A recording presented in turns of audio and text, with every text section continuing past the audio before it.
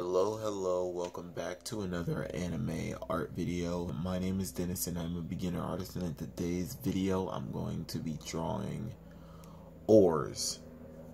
This is the body of, well, the vessel of Luffy's shadow. He was placed inside this giant of a creature, and the strength shows. He has that kind of a bounty for a reason. He had 300 million berry bounty, and he was able to beat Gecko Moria. Even though, you know, plot, right? Like, the reason why he won was plot. Kind of the same reason why he won against NL. But a win's a win, boys. So, hey, it is what it is. He may have won that way through plot, but he still won the fight. So, and we can't say he'd lose the fight later, because he just got stronger later. So, he definitely wouldn't lose later. But, let's get into this.